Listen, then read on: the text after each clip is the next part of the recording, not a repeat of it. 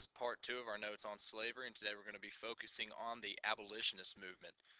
The primary aspect of the abolitionist movement, or the primary people and events we're going to be looking at, is Nat Turner and his slave revolt in 1831, William Lloyd Garrison, Frederick Douglass, the book Uncle Tom's Cabin, written in 1852, the Grimke sisters, the Underground Railroad, and a couple of the new political parties that formed during this time period.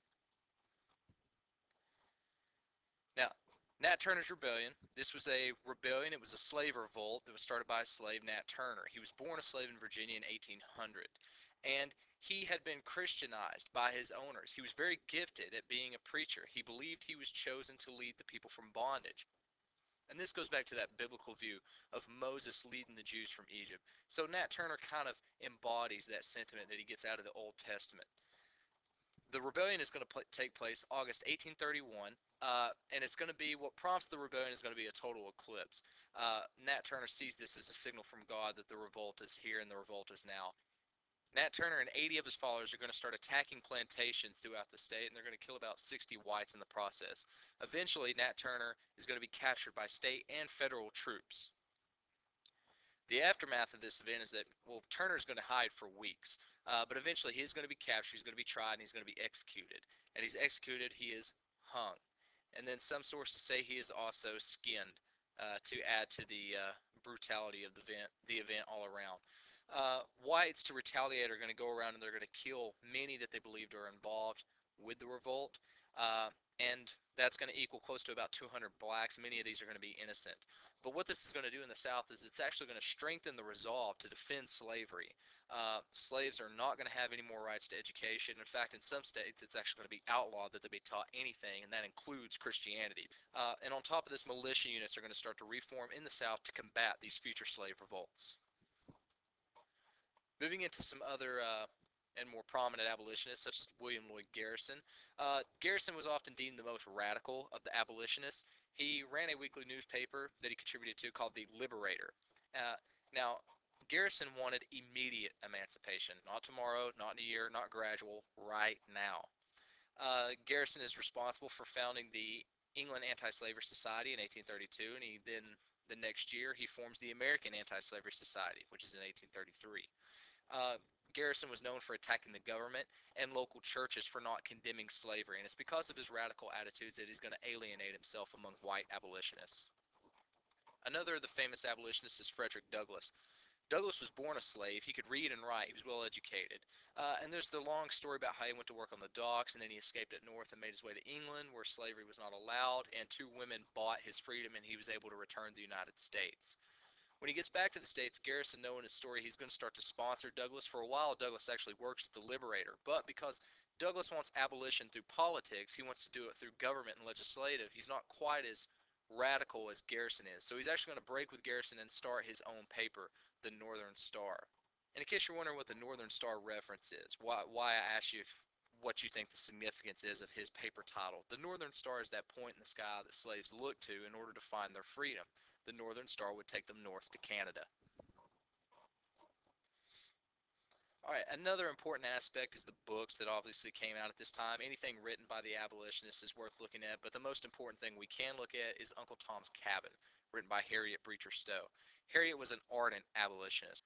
Her book, Uncle Tom's Cabin, written in 1852, was both famous and infamous. People loved it and people hated it. It was an instant bestseller. It sold more than 1 million copies. However, it has a very melodramatic plot, and the characters are very much stereotyped. What she does, though, is she portrays slavery as a moral struggle rather than a political one, as it had often been seen. No more of the balance of power and all these other things, but just view slavery as morally wrong. However, she never really visited the South. She based her stories on accounts. Some of the accounts are loose, and then she actually defends her stance, saying that she used numerous other scholarship and resources to verify that she was correct. It's found out later that she actually hadn't read any of these books at all until way after she published her book. Now, there were some different reactions to the book. The North increased their protests against fugitive slave law. Obviously, they reacted to the book in what they saw as positive, and that slavery had to be ended. The South saw this as an attack on the South as a whole, that a viewpoint that the South was morally wrong. So you could see more of the divide. 2 more important abolitionists were the Grimke sisters, who were daughters of a South Carolina slave owner, and they are famous for writing the book An Appeal to Christian Women of the South. Garrison was actually a supporter of these two women, and they are often criticized for taking up a man's role in leadership and reform. And then one of the most famous of the abolitionists and most famous events involving slavery is the Underground Railroad. The Underground Railroad is a secret network of people assisting runaway slaves. It's not actually a railway underground like we would think of a subway, but more of just a network, a system of routes and houses and places that slaves can stop and hide at in order to make their way up north in order to get to Canada where they can get their freedom. Conductors of the Underground Railroads hid the fugitives. They provided them with food, clothing, and then would escort them to their next destination or their next station to kind of keep in line with that railroad theme.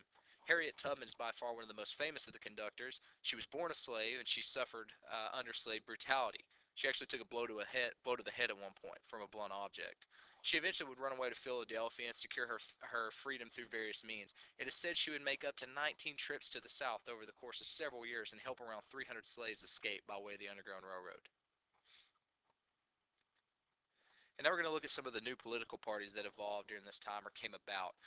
Because keep in mind, you've had some kind of this evolution of political parties over time since the United States has started. You'd always had the Republicans and you had the Federalists, but then the Federalists went away and it was just the Republicans, and the Republicans went through a name change where they became Democratic Republicans, and then they became just Democrats.